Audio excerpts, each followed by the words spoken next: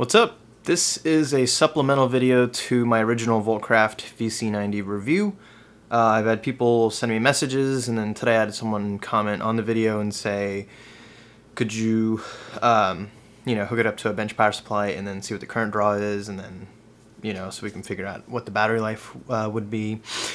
And it's a great idea. I should have done it in the first place, just forgot and then never got around to doing it, so I figured I would just go ahead and knock this out while it's fresh on the mind. So it's in voltage measuring range, and I have it connected to my 10 volt reference, and it's reading 10 volts on the dot, which is good. And then just to show you, it's being powered from my bench supply.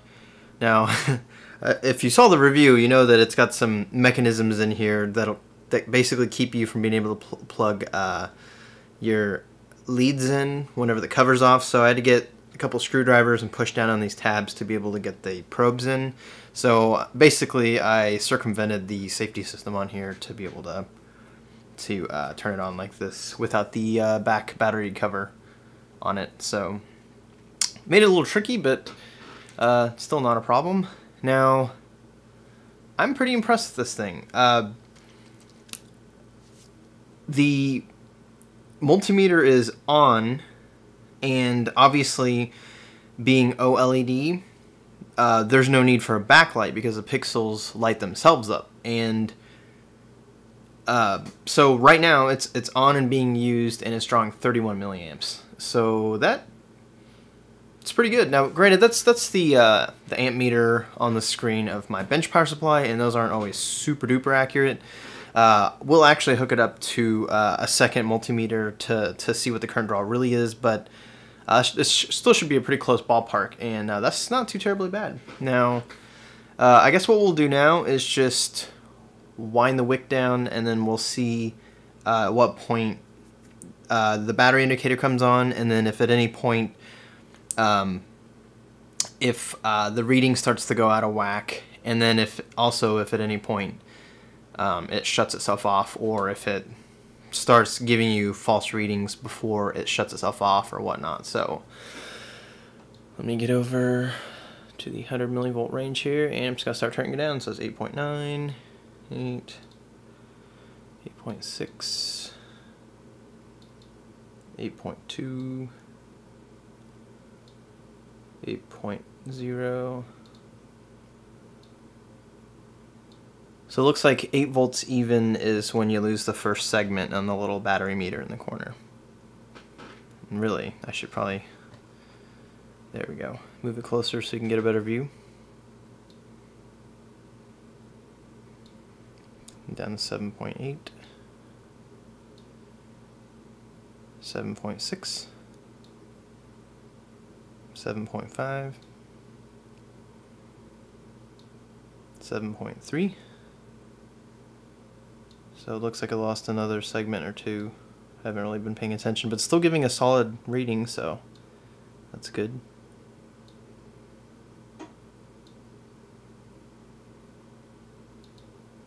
Down to 6.6 volts now. 6.5. Okay, so 6.7, I went back up, it shows one segment. 6.6 still shows one segment. 6.5 volts, it shows the little battery meter is empty. But it didn't beep or give any kind of warning on the screen, so we're going to keep going down and see what happens. 6.4. I mean, it's still reading right on the dot though, so that's good. 6.3. 6.2.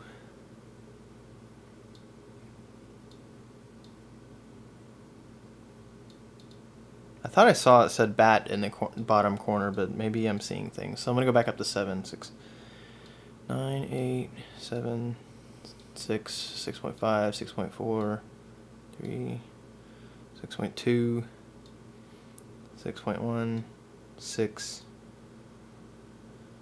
5.9, 5.8, 5.7. So 5.7, it shut itself off.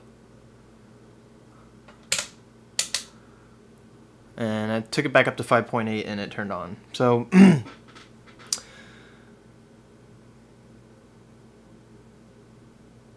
Looks like the reading is settling. Yeah, so it looks like they designed it decently well to where it, first off, uses a pretty good amount of energy out of the battery, and gives you a nice stable reading all the way down until it shuts itself off. So that's pretty good. And the battery meter, from what I could tell, looked like it was doing a decent job of telling you what the actual capacity is. Now there's plenty of room between it and the 0 on the bar graph at the bottom. I don't know why they didn't make the battery meter a little wider, so then we get a little better, it doesn't even have to be resolution, just a bigger battery meter to look at, because it's so stubby it's kind of hard to tell, you know, if you're at half or if you're at 2/3 or 1/3. It's kind of hard to tell where it's at. But either way, at least it's got a battery indicating meter.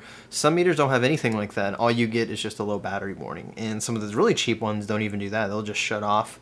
And the even worse ones will start to give you bad readings before they shut themselves off. So yeah, I'm pretty happy with that. It's at 5.8 volts, and it is still running and still giving us a reading that is very, very, very close to being dead on. So yeah, no complaints there.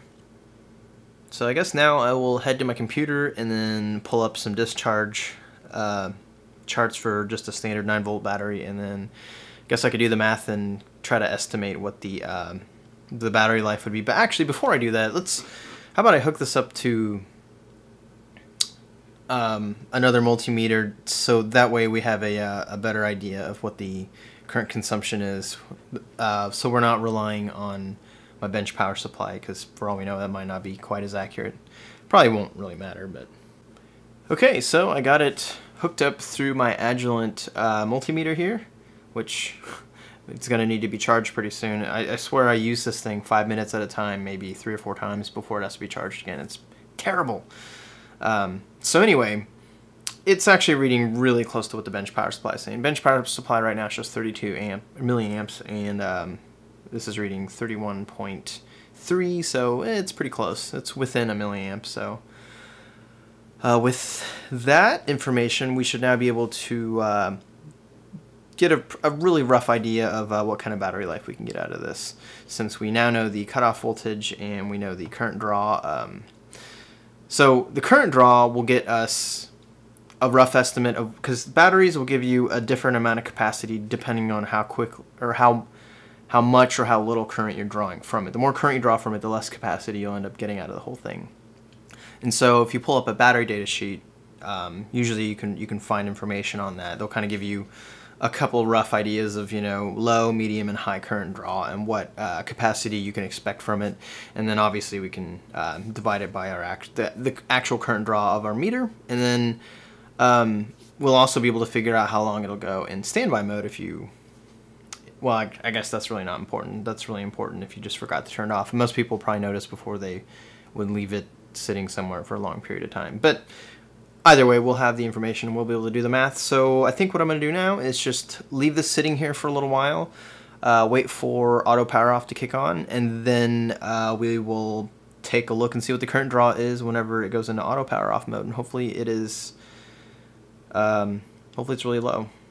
Okay, so I wasted a lot of time. I forgot that this has a menu system, and I just looked up the manual and it said 5 minutes, but that's just what it comes from the factory. I had changed it to 30 minutes auto power off.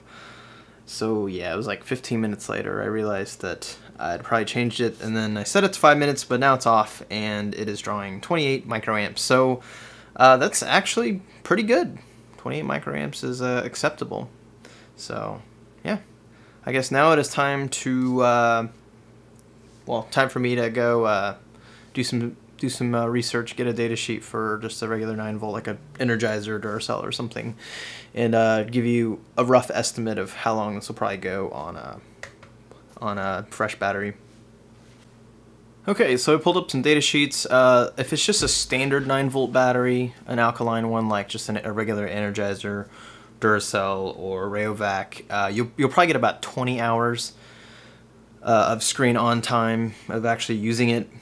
And if you get one of what I'm using, one of these, the Energizer Advanced Lithium, it'll go a little bit longer. It'll do about 30 hours. So it beats the living hell out of what this will do on one charge by huge orders of magnitude. But compared to, you know, like just a regular old Fluke or something, it does have a considerably shorter battery life. But 30 hours for me on one of these batteries, which I have a drawer full of, that's actually not that bad.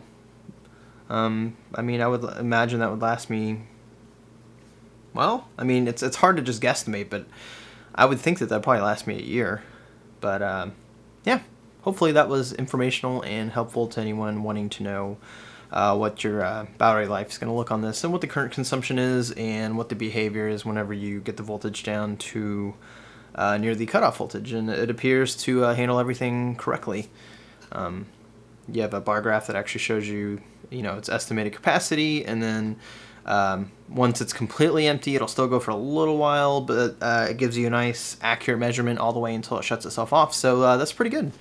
I have still no complaints, major complaints about this multimeter. It's a pretty good unit, especially now that I upgraded the probe to the to the ProbeMaster probes. It's definitely an excellent little unit, especially for the price.